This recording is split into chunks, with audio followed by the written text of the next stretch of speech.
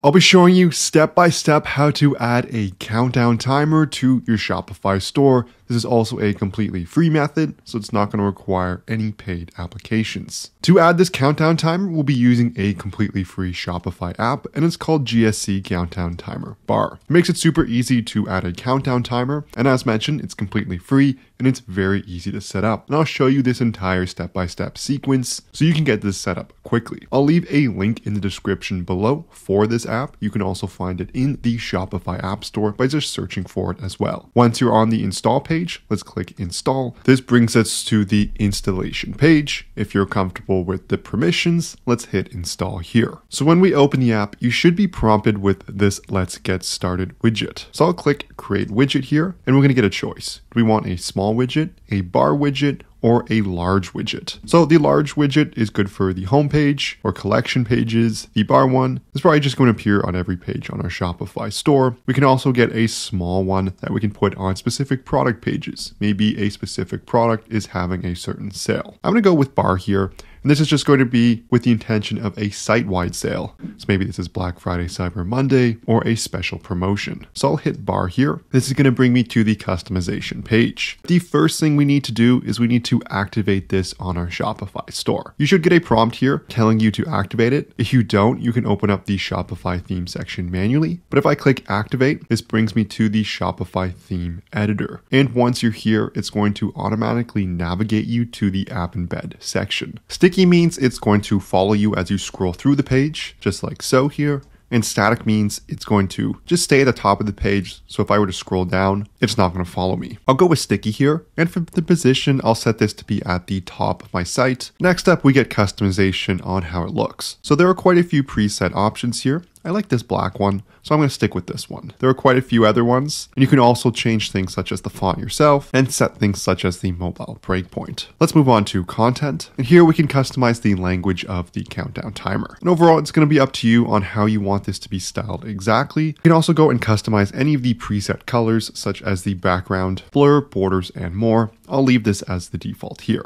But I will change this. Let's say it's our Black Friday, Cyber Monday sale. And I'm going to say ending in, then it's going to lead into my timer here. As for the label, I could say shop now. And for the link, you would want to set this up to go to a specific sales section or a collection page on your site. Next up, we get a timer mode. So we could say a fixed date. So let's say this is a specific sale and I want this to end on August the 23rd. You could also run an evergreen timer. So you could say the sale is always going to be 86 hours and 22 minutes from now. So if a customer to load their site, it's going to say this for each new customer. And when the timer ends, I could hide the timer, I could start it again, or I could start it again in one day. Lastly, we get options on targeting. So I can say I want this to be on the homepage. I can toggle this on and on, or I could select any of these product pages by going to tag products and select collections. For now, I'll just leave this as to all products and all collections, as well as on the cart page, password page, and any other page, as this is going to be a sale with a specific deadline, and it's going to apply to all my products. Now, to finalize any of these changes, I just have to hit save at the top here, and that's going to save those nicely. Next up, let's go and preview how this actually looks. So on the left-hand side menu, I'm going to hover over Online Store, clicking on View Your Online Store. And there it is right at the top, Black Friday, Cyber Monday sale,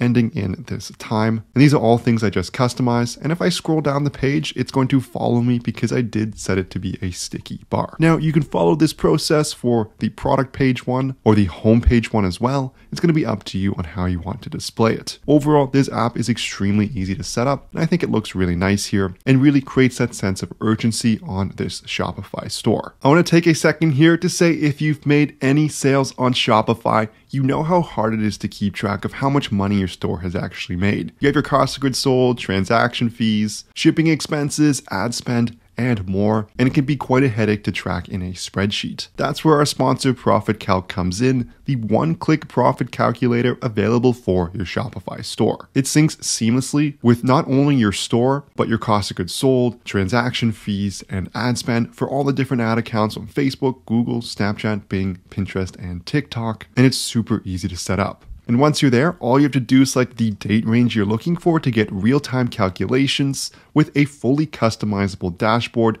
that's going to let you truly understand your store's performance. And this is going to let you make smarter business decisions. You won't be guessing on how much money your store has made in the last week, month, or year. There are tons of different details, analytics, and metrics, all to help give you really solid insights into your store's performance. There's a 15-day free trial, so you can test drive everything for yourself. I'll leave a link in the description below to the Shopify app listing. You can also just search for it in the Shopify App Store by searching Profit Calc and then looking for its logo in the top left. So make sure you check that out. And as mentioned, it has a 15-day free trial, so you can test drive everything for yourself. This concludes the video here on how to add a countdown timer to your Shopify store. We did so using a completely free app, and we went step by step on how to set everything up. If this video helped at all, I would love it so much if you smash that like and subscribe button below. If you have any questions, leave a comment, but thank you so much for watching, and I'll see you in the next video.